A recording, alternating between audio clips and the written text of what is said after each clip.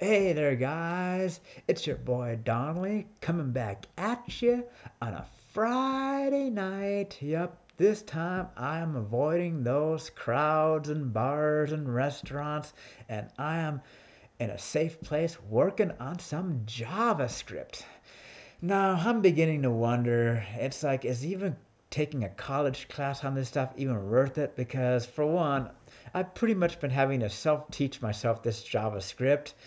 And I guess I'm pretty used to that because, I mean, I did self teach myself Python and SQL for most of 2020 into early 2021. So I guess it's not going to be much different in terms of JavaScript. And I kind of get a laugh, and especially with one of my classes, it seems like all they've done is they've just gathered a bunch of YouTube videos and tutorials off the web and then just made it into a class. I mean, it's just like, I guess I could create my own class on programming, collect a bunch of YouTube videos on how to like work with arrays, and then be like, yes, I am teaching this course, but yet the people that are making the YouTube videos or the tutorials are the actual people teaching the class. I have yet to actually take a college course on programming where they actually do a good job of teaching. I actually learn probably the best programming from YouTube videos. I kid you not. YouTube videos, Data Quest, Data Camp, Udemy. Yeah, so aside from that, let's get to what I am working on right now. So, what I decided to do is, of course, my goal is to get a job as a data analyst or business analyst. And let's face it, you're going to be working with a lot of dirty data sets. So I decided to kind of create this makeshift data set, which is utilizing the object feature of JavaScript. I want to say it's similar to dictionaries in Python, where you have like these key value pairs. The text that's in red would be the key, and then what's in green would be the value. And so I've kind of created this object here. And so let's say I want to figure out what the average student loan debt is. And so obviously I would be dealing with thousands and thousands of records with probably several columns. But to keep this, nice and simple, I just created uh, a simple key value pair with the person's name and the loan debt amount. And so my goal is I want to figure out what the average debt is. And as you can see here, I've got some negative values and I've got some unwanted characters here. So let's go ahead and get started as to how I'm going to find what the average student loan debt. And feel free to share in the comments, especially you experienced coders out there, and how you would use a lot less lines of code, maybe increase like the running decrease the running time of this program. Like I know you got like the big O notation and efficiency in terms of like using algorithms for efficiency and so forth. So feel free to share your thoughts, but this is how I did it. So the first thing I did is, of course, my objective is to get the average debt amount. So I decided to turn this into an array. So the first thing I did here is I used the object entries function and I passed in my object student loan amount. And so what happened here is I pretty much came up with an array which just has, two, you could say it's got two columns, index 0 and index 1. So like each of these are like different arrays. So actually what happened here is all these values become like their own array, each with two values, one at index 0 and one at index 1. And I'll get into that in just a little bit, what I mean by like at index 0, 1, 2, 3, and so forth. And so as a matter of fact, I'm going to do that right now. So I decided to create another array here, just a simple one. And so when it comes to programming, you would think that this would be at index 1, 2, 3, but no, it actually starts off at 0. So this would be at index 0, then 1, 2, 3, and 4. And so let's say I want to find out what value is in the fourth position. Well, you just think of it this way. Okay, fourth position minus 1 is 3. So I'm going to be like, okay, so I'm going to use my R, and then I want to find out what's in the fourth position. That's going to be index 3. And then when I come here, up here, I can see, if I scroll up here, it's actually the value of 5. Okay, so we got that out of the way. So now, okay, great. So I've got these series of arrays, but I want to just get these values only.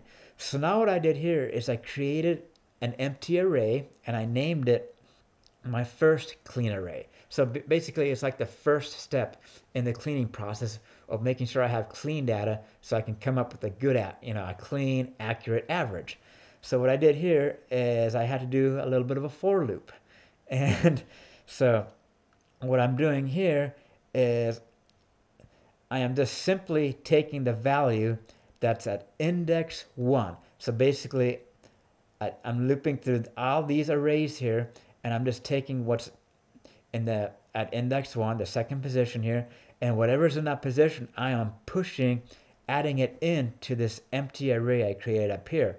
And so when I run the program, this is what I end up with. So now I'm down to one array with all the values that are in that second position. But as you can see, I've got some unwanted values in here. -2, -5, and some unwanted character values. So I've got to get rid of those.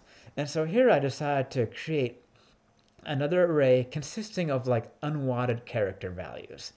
And so down here, I created another array, which I named my second clean array. So hopefully this time, when I'm all done, it'll be a lot more cleaner. So what I did here, once again, for loop, and then this time I made sure that I put in another condition where it is not equal to any of those values in this array up here. And if it meets these two criteria of being greater than or equal to 0 or not being in this unwanted char array, then I would push a value into this second clean array, and when I run the program, this is what comes out. So as you can see, now I can work on trying to find an average value. So how I did that is I just came down here. I first created a variable called total loans, and I set it to equal to 0, and then I did a for loop, and then what I did here is I'm iterating through these values, and I'm adding each value to the total loan amount, and then when I run the program, this is the total loan amount I'm getting, and so now I want to find the average. Well, I just come down here, and I create another variable, and I call it average loan debt. And so all I'm doing now is I'm dividing the total loan variable by the length of the clean array. And so I believe that happens to be 12. So yeah, so very straightforward. And so that's how I came up with the average student loan debt is $66,083. So that's how I went from this object up here to coming up with an average value down here. So let me know what you guys think. But yeah, this is pretty much what I've been doing, just having to self-teach myself, working with objects. And yeah, once I get more advanced, I might even come up with a more advanced project. And that is something that I would actually upload to my GitHub. I don't think this is something I could really upload to my GitHub. I would probably want to actually do something to where I'm like extracting an actual data set off the internet that involves doing some cleaning, extracting from a file, and then like doing this entire process. That's something I would upload to my GitHub. But something like this is like good for video purposes. But as you can see, yeah, I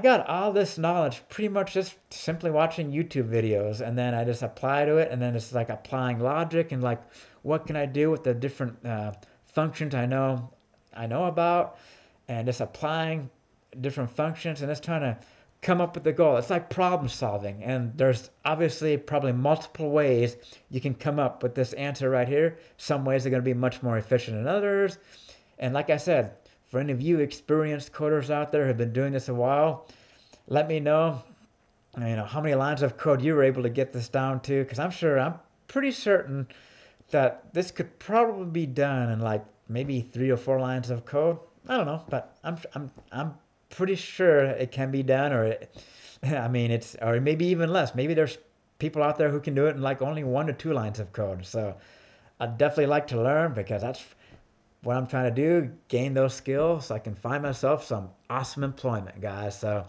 Yep, I'm keeping on. So, yep, good old Friday night doing some JavaScript. Well, I hope you guys enjoyed this, and I will be back with more. Peace.